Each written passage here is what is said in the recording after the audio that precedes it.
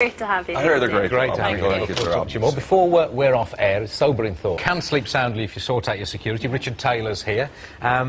Richard, so your years of experience, we saw you there. The old magic's still there, isn't it? So it took you 7 minutes to get in. That seems like quite a lot, actually. You've been into places quicker than that when you're a criminal. Surprisingly, it doesn't take that long, actually. Once you've got your point of entry, 11 minutes maximum to even spin the house, and that's get out with all the cash jewellery and identification, like credit cards and things of that nature. Even the Hoff's house probably could get done. But anyway, it literally takes 7 minutes, yeah.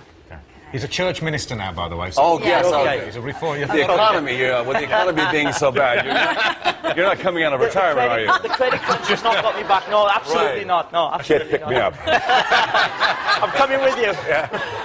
Oh, Richard. I used to steal cars as well. Anyway, okay. You said you wouldn't steal kid. Yeah, very true. But there must be sort of simple deterrents that we can all do to try and prevent this from happening. Yeah, I think there are two. We call them psychological barriers and physical barriers. Psychological barriers is that you create things that the burglar looks at the house and thinks, well, that's too difficult. Things like anything that causes him delay to get in or a lot of noise he has to make in trying to get in will cause paranoia in his mind. He's thinking the police are going to come, it's on top. And such as what?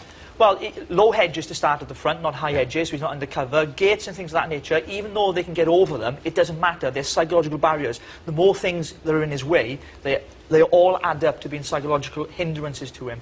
Things as well, people, today they have no blinds in their windows. Their windows is like a shop window. It's like Comet, look in, see the 52-inch plasma, all the gadgets, the Wii, and they think, oh, that's lovely, we're going to have that, and they're in before you know it. So it's just safety in making sure that the burglar, potential burglar, is visually impaired, really.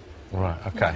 And scary, isn't it? And what about the sort of physical, the physical stuff? Physical inside side, the alarm, yeah, for example? The two main things for me, I give it to you, is a nasty dog. That's one thing. Okay. You don't want it to be nasty to you, though, obviously. No, nasty to you, obviously not. No, but of course, in today's society, it's like, if it bites you, you can sue the owner. But anyway, nasty dog. But I'm not recommending that. Alarm system, a good alarm system, not a dummy box. Don't think I'll do it cheap because that doesn't work. Cheap doesn't work. You do it like that. A burglar knows what a dummy box looks like. He goes into any DIY store, he has a look and sees one and goes, "That's a dummy box."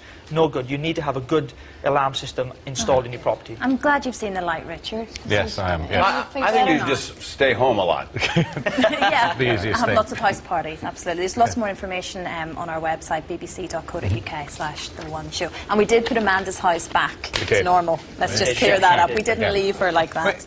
I mean, interestingly, in the States, we've just